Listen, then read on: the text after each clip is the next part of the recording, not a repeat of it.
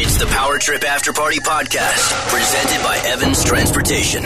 I tried to open it, and it was happening. That one talks too. That one, there's like a random conversation between Herb Brooks and Jimmy Carter. No From kidding. when they were in the, so we put that in the. Like the former president, Jimmy Carter? Yeah, it was when they were going for the 80 Olympics. You gave it to Zach? Welcome to the Power Trip After Party podcast, brought to you by our friends at Evans Transportation, evanstrans.com. Thank you, Evans, for supporting this stupid podcast. We really appreciate it. And if you're looking for a gig or for somebody to help you out with your logistics, check out evanstrans.com. Good people. Are you happy with can you want to hit the button for me there so people can hear it? Go ahead. No, I mean on the Herb Brooks. And that thing in your hand, there's a button. I just want to let you know again that everybody in our country is proud, was watching it. We were trying to do business, but nobody could do it because we were watching the TV with one eye and working on Iran and economics with the other. But I think that the latter of the two are far more important. The athletics are important, but our other problems are more so. We're looking forward to seeing you tomorrow. I look forward to it. You wouldn't accept an invitation last night till you won the gold medal. Wow, that's crazy. So that was Herb Brooks, and that was a talking bobblehead, that the Saints, I guess this, when was this released? How long ago was this? That was 2020. Yeah. It was celebrating the 40th anniversary of the Miracle on Ice. Derek, tell everybody who you are and what you do, if you wouldn't mind. Tell everybody your official title. I am the Executive Vice President and General Manager of the St. Paul Saints, which means I have a corner spot on the tarp when it rains. That's basically that's brilliant. That's the best spot to be on the tarp. I mean, let's just be honest. You don't want to be in the middle. That's about what it means. And how long have you been with the organization? This will be my 19th season here in St. Paul. Yeah, and with the ownership group, a couple of different ball clubs involved in the ownership group. I started working for them in 1994. And you started so it's been about 30 years. In the pig costume. And you've risen all the way to here. Exactly. It's nice you wore it now. Yeah, for sure. Yeah, you look great in that, by the way. It's very slimming. Very leathery. Yeah. So I know it's an odd question to start the podcast with. So what is your degree in? Sports marketing and management. It is. Actually, so you actually went into that. That fits. No kidding. Okay, great. That's what you're doing. That's become a thing for me because I talk to Abigail, my daughter, about this all the time. She's going to be a sophomore now. And she's trying to pick a major, and I keep telling her, just major in business because it applies to everything. Yeah. And you never really know what you want to do. But business is, it's like accounting. You can use that in every walk of life, but you actually use your degree every day. Yeah, absolutely. Well, that was the plan. I think I learned more in about a month actually on the job than I did in 4 years of studying it in school. But no question. I have a son who's a freshman in college. Told him the same thing. It's business, finance, know how the money's made. Then you can do anything, right? But no, I studied sports marketing and management at Indiana University a really long time ago. Yeah.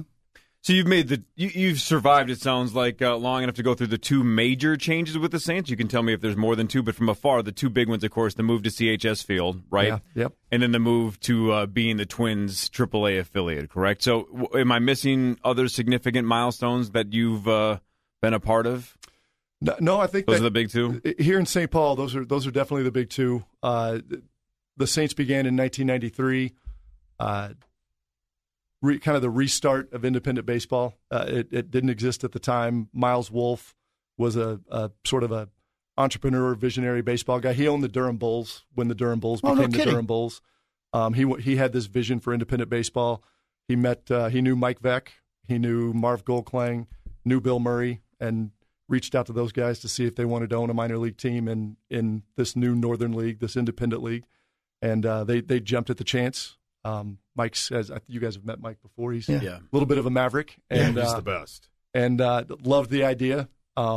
Murray was all in, and Marv Goldklang, another one of our principal owners, is a part owner of the New York Yankees, lifelong baseball guy, corporate lawyer type, but passionate about baseball, and fell in love with the St. Paul market when they came to visit.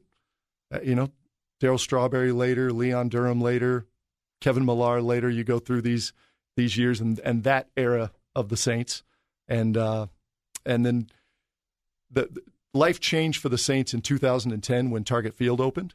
That was the first time in the Saints' history that we weren't the only outdoor baseball in Minnesota, and it made the possibility of a new ballpark that much more important. So 2015 comes around and CHS Field opens. It's been amazing, an amazing run there. Beautiful ballpark, amazing vibe, fans incredible, and then this transition here in 2020, heading into 2021, to the partnership with the Twins, which no one in our wildest dreams, the Twins nor the Saints, would have ever thought that we would end up here 30 years into the Saints' existence. So it's been awesome. And the shtick that the Saints had was great. Like, it didn't catch on right away, but whatever. But that phone call, when you all found out that you were going to become a AAA Major League Baseball affiliate, had to have been game-changing. Yeah, it was amazing. It was, again, it was the ironic thing about it was as the conversations began, I don't even know that we thought that that's something that we wanted, let alone dreamt it would happen. We were thrilled doing what we were doing. The independent vibe was in our DNA. Like, that's who we were. That's who we had been for, at the time, 28 years. So, and this transition started taking place, and the conversation started taking place during 2020, during the COVID season. So we were scrambling, trying to figure out a way to stay in business, right? Like, what can we do? Can we sell bobblehead dolls on the internet? Can we open up the concourse for a restaurant? Can we figure out a way to play baseball games? We actually moved out to Sioux Falls and played some games over there. Tried to put together a COVID play. So we're going through all of that. Meanwhile, there's conversations at the Major League Baseball level with MLB and the Twins about this changeover that they were going to make and the opportunity for the Saints to become a AAA affiliate. So the most important thing for us was, can we continue to be who we are? And the first thing the Twins told us is, we want you to stay who you are. We want to be involved with the Saints because the Saints are the Saints. And Dave St. Peter at one point even said, we feel like there's an opportunity. I think Jim Polad may have mentioned this as well. We think there's an opportunity for the Twins to learn as much from the Saints, if not more, than the Saints are going to learn from the Twins. So they came at it with exactly the approach that we would have wanted to make that move. And now it's just such a win-win. I mean, there's no situation like it in all of Major League Baseball. That type of proximity, that type of facility, two facilities in the same market, two teams operating successfully in the same market for years, competing in some points. I mean, a lot of times we were competing. So, just an absolute win-win-win. Because if they say no about, like, doing the Saint bit, you have to change because they're the big show, right? Well, we say no. Yeah. Honestly, we wouldn't have made the transition if we weren't comfortable with the fact that we were going to be able to continue to do what we do. There's definitely the relationship with the Twins is easy. It's wonderful. Major League Baseball is a little different. Sure. It's been great. They're part of it. But we have a big brother now. We didn't used to have a big brother, right? We never used to have to ask permission to do anything. So now we do have to pay a little bit more attention to what we do and how we do it. Occasionally have to ask for permission or at least apologize. From the Twins or Major League Baseball MLB, or both? More so. The Twins are have fun, do what you do. You've been doing it for years. We don't want to see a change. MLB, they look at things a little bit differently and they watch over things a little bit more closely. So, but it's worked. We're a year and a half into it and having a blast. Well, I hope the Saints end up being a sort of a virus for Major League Baseball, and I'll tell you why, because I think you've heard me say this on the show enough over the years that I'm just not a big baseball guy, right? It's my least favorite of the four major sports.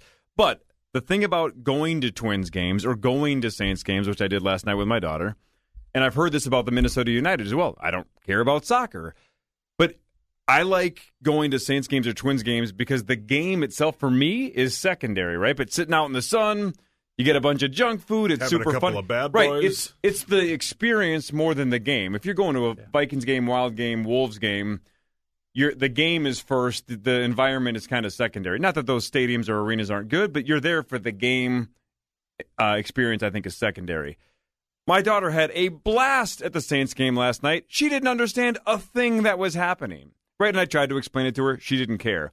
My point is, long story longer, is as we see a kind of younger kids struggle with the concept of Major League Baseball, and Major League Baseball is struggling to hook this next wave of kids, just being fans of the sport of baseball. I hope maybe at some point there's a culture shift where they realize what you guys have been doing for a long time is maybe the way, maybe not to watch it on TV, but to get them to the stadium. Yeah. Right? Let's not take ourselves too seriously.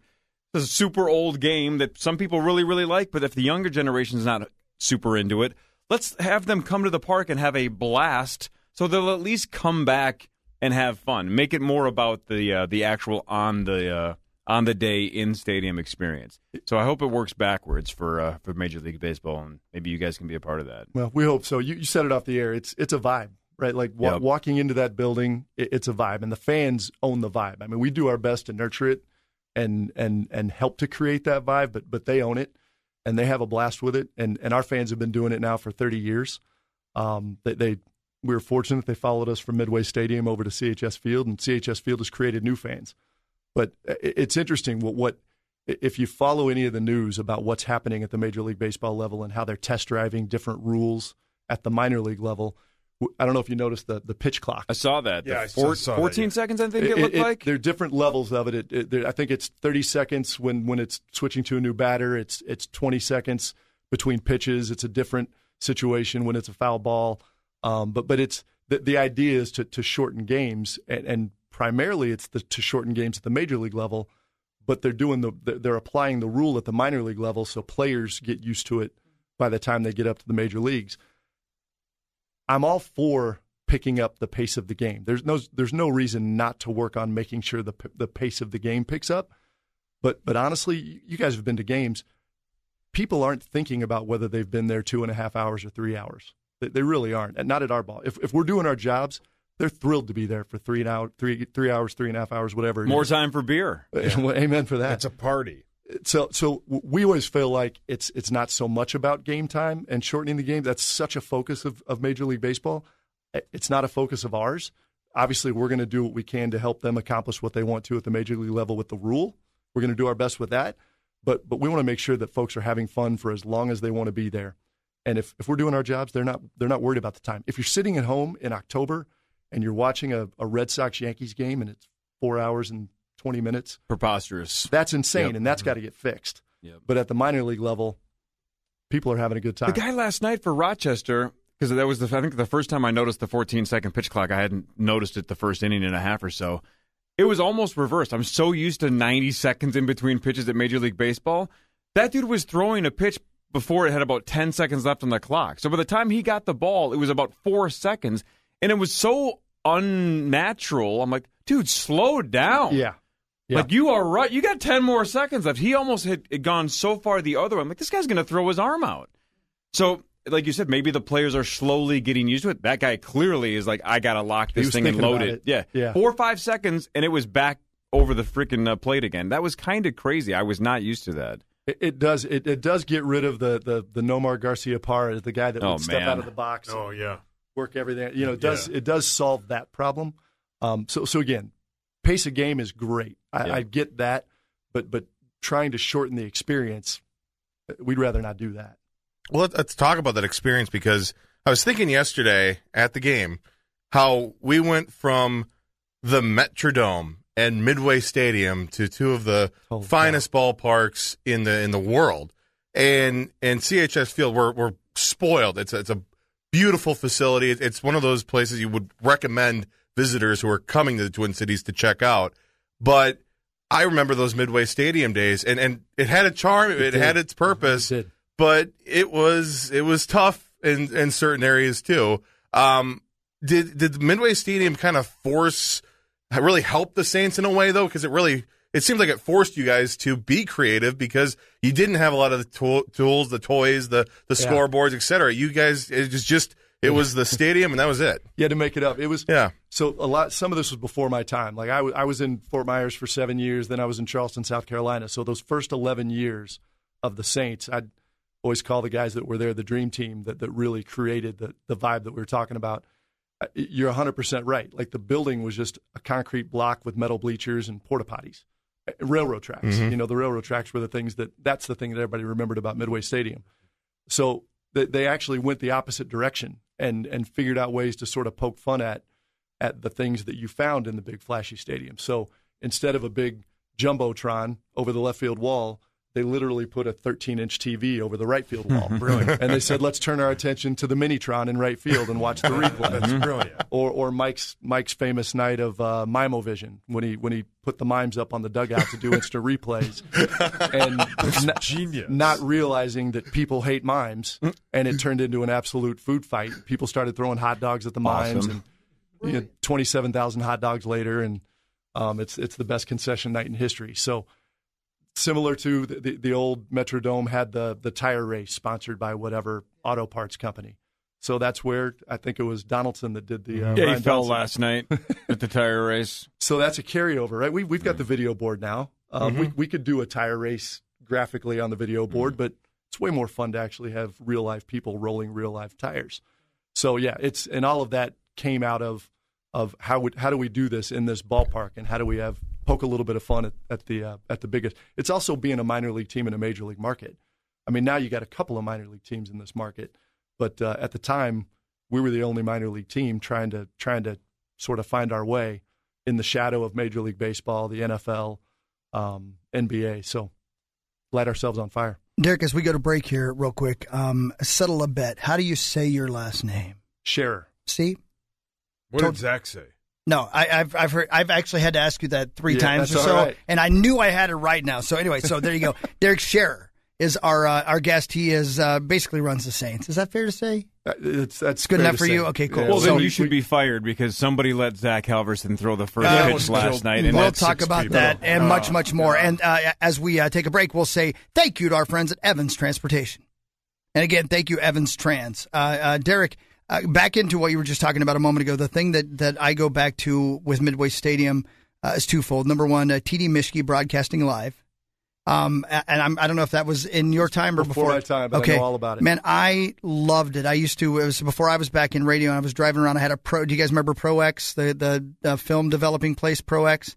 Yeah. Anyway, so there was a film developing, and my job was to drive around in the evening and pick up the film and deliver the film to the shops. Anyway, I would listen to TD Mischke, and it was just great radio, and it was weird radio, but you could hear the love of old school baseball in his voice, and he never talked about the game. He wasn't allowed to do the play-by-play. Right. But you could hear the baseball game going on behind him. And every now and again, he'd be like, hold on one second, there's a home run ball headed this way. It's brilliant, man. And that was one of the things that I loved about the Saints before I'd ever been to Midway Stadium. So what a journey to build what you guys have built. And I think it's an interesting line you guys have to walk now, as you've talked about a couple of times, to make sure you retain the joy of the St. Paul Saints while also moving into this new generation of the St. Paul Saints. It's huge. And you asked me if in essence, I run the Saints. The answer by title is yes. I work with and for some of the most talented, incredible people in the world. We have an amazing staff there that they just bust their rear ends, working ridiculous hours and creativity through the roof. And it's those people that have taken on the responsibility of delivering that. Like when we made the move from Midway to CHS Field, it was a promise we had to make. I mean, it wasn't.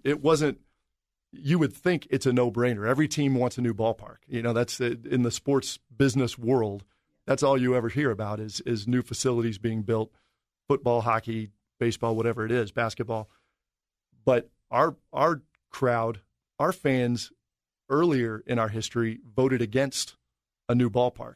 Norm Coleman, as mayor of St. Paul, offered the Saints an opportunity to move down to where the XL Energy site the center is built right now. Said, let's build a ballpark because the Saints were drawing 6,000 people a game at Old Midway Stadium, and let's move it downtown and start working on sort of that building that vibe in downtown. And it was it was post North Stars, pre-Wild. They had this great site, and Mike Veck, man of the people, puts it out to the fan base, and a resounding no. I mean, it was they campaigned. They built a Save Midway website, and I want to say this is probably late '90s, 1998-ish. And so, fast forward, 4, 5, 6 years, and Mike 100% regretted ever asking the question. Yeah. Don't ask the question that you don't want the answer to. Yeah. And we began the process of working toward a new ballpark. We had no idea it was going to take until 2015, But it was really important to do it the right way and to bring everybody along with us and to make sure that our longtime fans, sort of that, like I said, the keepers of the vibe, to make sure that they were coming along with us and were comfortable.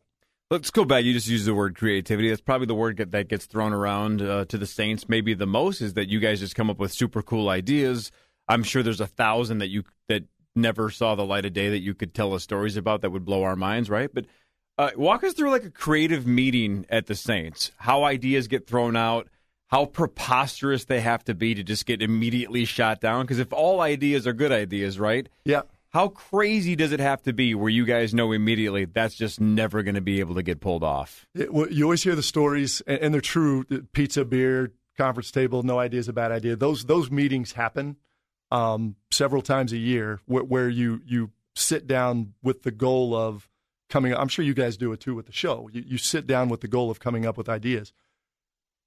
The best ideas don't ever come from those meetings. The best ideas just come from a conversation, from a phone call. Our office, if you ever have a chance to walk through the office, it's kind of an open space. Same way at Midway Stadium. We were in the bowels of Midway Stadium anyway, so we didn't even really have offices. So the best ideas just happened. Somebody hung up the phone talking to a potential customer trying to sell tickets and said, hey, this guy just said something about whatever, or something was in the news that morning, and hey, we should try this. Those are the best ideas that just sort of start a conversation, and by the time the idea has actually happened and come to fruition, you don't even remember who came up with the original idea. The best example I can come up with is, I forget what year this was, 2008, maybe 2009, but Larry Craig, the senator from, that was the airport toe tapper guy. Yeah. So an intern walks into the office one day and says, "Man, can we do anything with that?" And we're all like, we need an angle. We can't really just. You're not going to do Larry Craig bobblehead night. That doesn't feel right. So some guy comes back and pulls out the pulls out the Chase Almanac and says, "Hey, this is May 25th is National Tap Dance Day." Oh my! Like, okay, all right, well, okay, let's keep talking now. So you start brainstorming a little bit from there, and it's all about having an idea that has some layers to it. So it's we decided we'd celebrate National Tap Dance Day. Instead of a bobblehead, it was a bobble foot in a porta potty in a bathroom stall. Jeez. And we never, in this on the air here, I said Larry Craig, but during the promotion, we never ever said the guy's name. It was National Tap Dance Day, giving away the bobble foot, and the next thing you know, we have CNN with a truck sitting in the parking lot interviewing people in line for the giveaway. So. Those are the best. Genius. Those are the best ideas. The ones that just sort of happen from a conversation. Sure. So, all right. So the bobblehead that you handed me before the podcast started, this Darwin Day, June 30th, 2010. Yeah. Can't we all get along? Yeah. So it's Darwin, and it's again Australopithecus or whatever, right? So and I said, who did this piss off? And you said basically everybody. Yeah. How many Saints ideas do you think that ends up being the goal? Where You understand this is going to piss off a section of our fan base, maybe season ticket holders or whatever. Yeah. But ultimately, we have to keep eyes on our product. And if it gets CNN here, if it gets headlines, it's worth the risk of making some people mad. How often do you have to do the risk versus reward scale with promotions? Hopefully fairly often. Ideally you can come up with a fun promotion that gets a bunch of attention without necessarily pissing somebody off. But it's sort of in our, I mentioned DNA earlier. It's sort of in our DNA to push the envelope a little bit.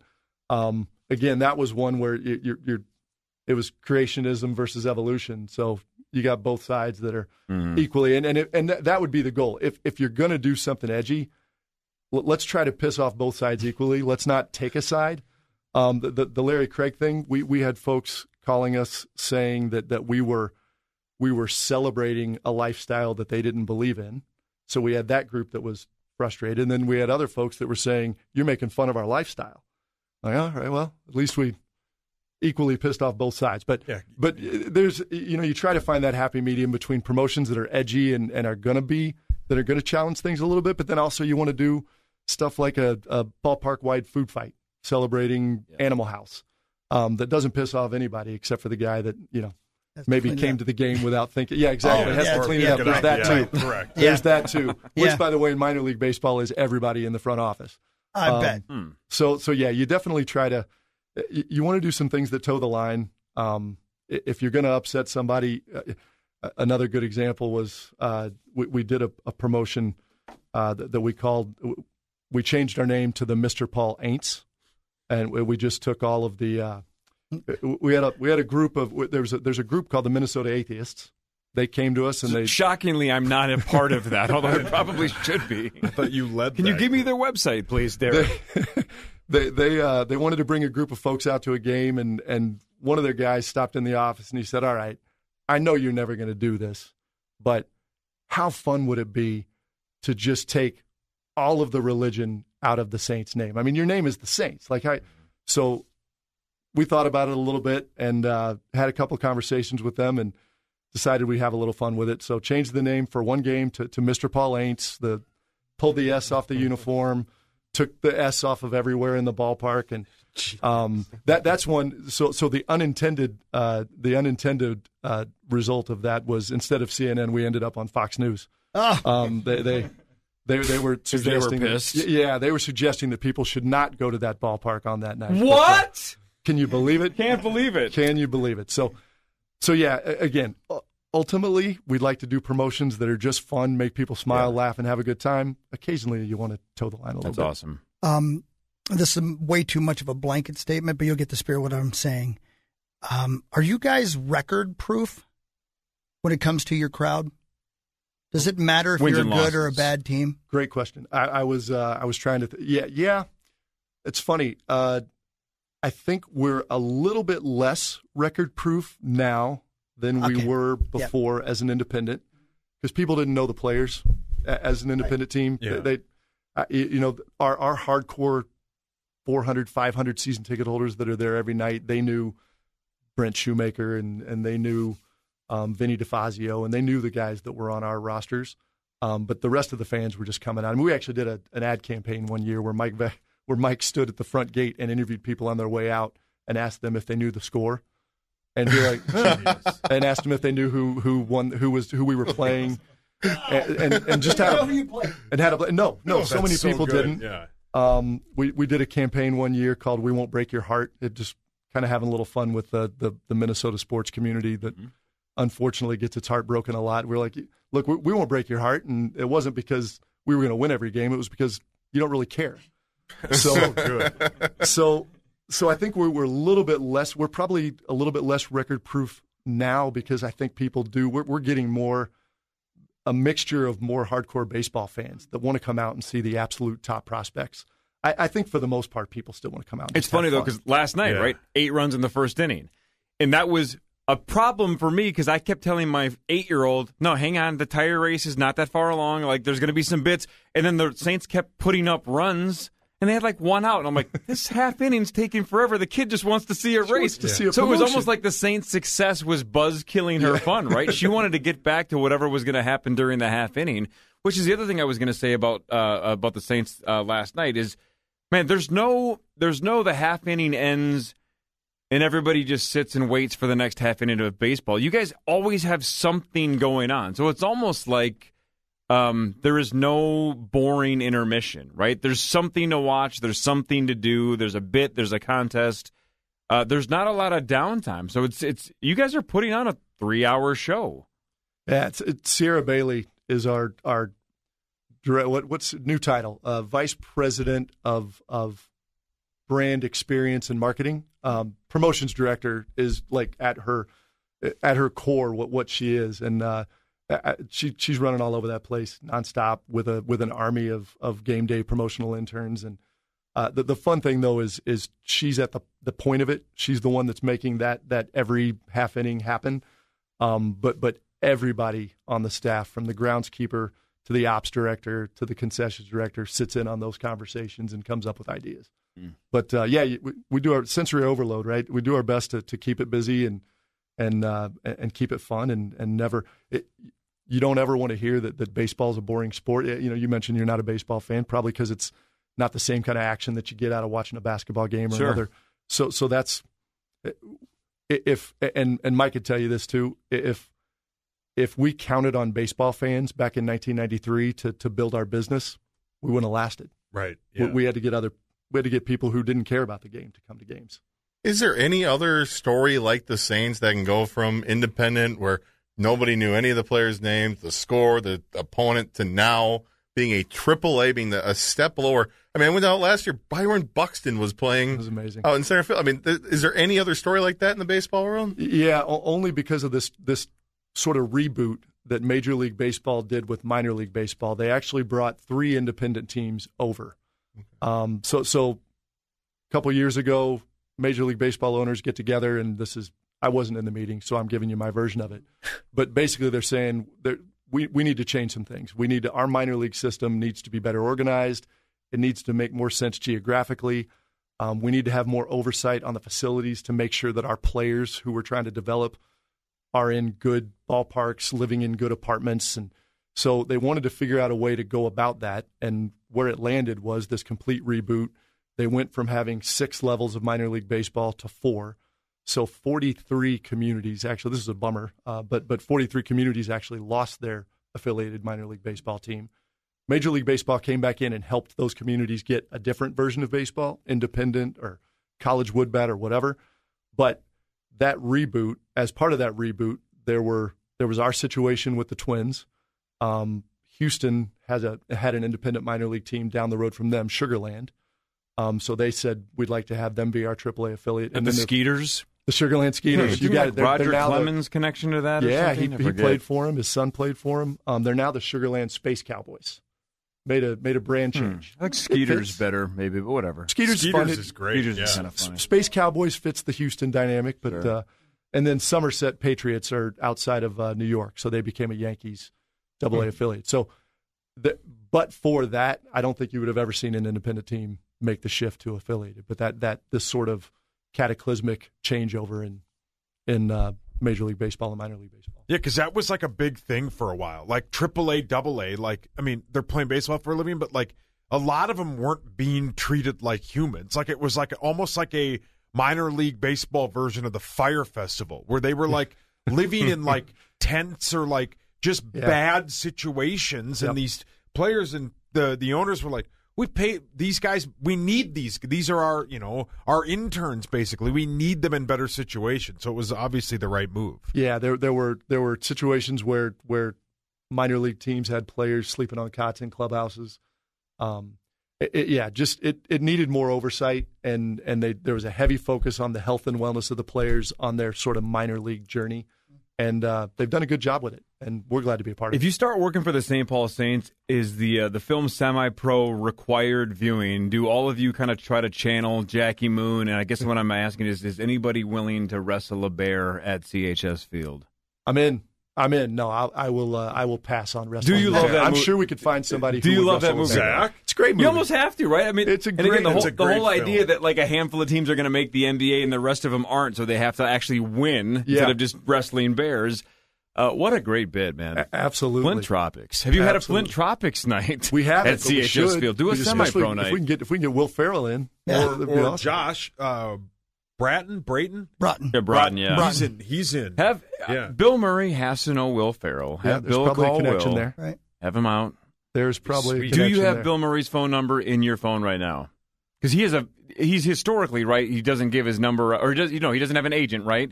That's right. So it's hard to get got a an hold 800 of him. number. You have to know him. He's got the 800 number. You know him. I do know him. I actually participated in an event that nearly killed him. Go on. Very early on in my career. This was 1996 in Fort Myers, Florida. I was 26 years old. I had just been named assistant general manager. So I'm thinking, I'm skyrocketing. Go. It's all happening. Yep. I took my sports marketing and management degree, and I'm rolling now. Bill Murray, Mike Vex down there. It's during spring training. It's during the Twin spring training. And we operated the building for spring training, and then we owned the minor league team down there, the Fort Myers Miracle at the time. So I was the assistant GM of the Miracle. We helped run the building for spring training. Bill was coming into town with his 2 oldest sons, Luke and Homer. Luke, by the way, is now an assistant coach for UConn basketball. Wow. The only other job I think I'd want than the one I have would be to coach a college basketball team. Wow. So Luke and Homer are coming in. They're like, I don't know, they're like 10 and 13 or something at this time. And they come rolling in, and literally Murray used to travel around in a what do you have? What do you call your vehicle? My Mustang. The Dragon Wagon. The Dragon Wagon. So Yeah. he had a chuck wagon. Right. He called it the chuck wagon. It was a RV, and he comes rolling in the chuck wagon, and this is going to be my first opportunity to meet Bill Murray. And he looks exactly like you'd expect, like purple T-shirt, plaid shorts, black socks, whatever, tennis shoes. And I walk up, Mr. Murray, it's very nice to meet you. I'm your new assistant general manager. My name's Derek Sharrer. Let me know if I can do anything for you. And he's like, yeah, Mr. Assistant General Manager, my boys have been on the road for hours. Could you mind taking them to the batting cage? Okay, well, that's not exactly what I thought I was going to be doing. Everything, it's all happening though, right? It's Now all you're happening. babysitting. It's all happening. Okay. So batting cage. We'll batting cage. So I take the boys down to the batting cage. First, we stop by the Twins clubhouse. Homer could care less about sports. Luke loves sports. So the Twins, I don't know if you guys remember the Twins in 96. This was not a great era of Twins baseball. It was like Matt Walbeck, Pat Mears, Roberto Jeff Kelly. Revelday. Yeah, this was not the period of time. So, but Luke Murray knew all these guys. He's like, okay, man, do I want to be Roberto Kelly? Do I want to be Matt Walbeck? So he grabs those two helmets, takes them down. We go to the cage. It's the guns have two wheels on them, and the dial goes like 0 to 10, so you can see where this is headed. Oh. So I got kids, so I got young boys here, so we prop the gun up, so it's going to lob it in. I turn the machine down to about 4, and it's barely getting to the plate. And Luke is having a blast, and he's switching helmets. Now I'm Roberto Kelly. Now I'm Matt Walbeck, taking swings. Bill comes down. He's leaning on the cage, watching, and Homer could care less. He's just kind of wandering around. And Luke says, Dad, jump in here and hit. And he's like, all right, I'll get in. He gets in. He's like, okay, Dad, do you want to be Matt Walbeck or do you want to be Roberto Kelly? He's like, I don't care. The ball's barely making it to the plate. I don't need a helmet. Come on, Dad, wear a helmet. Who do you want to be? All right, I'll be Roberto Kelly. So Roberto Kelly has a pretty small head. Bill Murray, the opposite. Meets us. So, so the helmet's just kind of sitting, kind of like Max's hat right now. That's kind of how the helmet's sitting on Bill's head. And I'm now halfway between home plate and the gun. And Homer's behind the gun. Luke's up talking to his dad, and his dad's standing there just kind of swinging the bat, getting ready to hit. And out of my left ear, I just hear the machine start humming louder and louder and louder and louder and louder. And I hear Homer say, hey, Dad, get out of the way. I want to see how fast this thing throws. But Bill couldn't hear it. No. I could hear it. And the rest is like slow motion.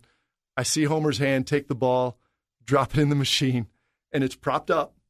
And he's got the dials turned up to 10. Whoa. Ball fires out, and it squares Bill right in the forehead. So right in the Twins logo. Helmet flies up, bat flies up, Bill Murray flies up, lands on the ground.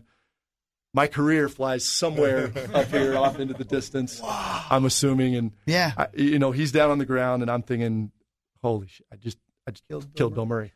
So Homer shoots down the hallway. He's gone. Homer's gone. Luke and I are leaning over Bill Murray. And, it's this, as the story goes on, it's like he was out for 5 minutes. It was probably 5 seconds. But, he's laying there, and I'm leaning over him. Mr. Murray, are you okay?